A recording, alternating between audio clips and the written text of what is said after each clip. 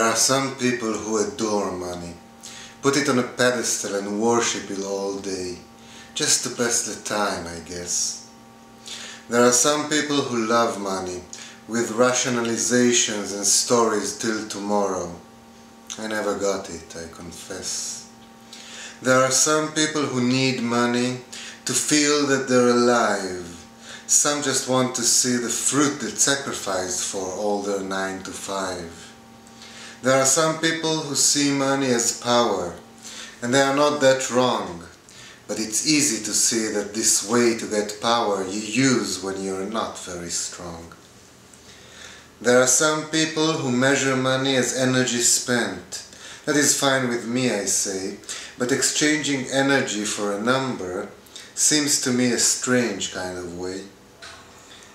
I know very little of money. I know that it goes. I know it's a fake notion, that's all, the opposite of a rose.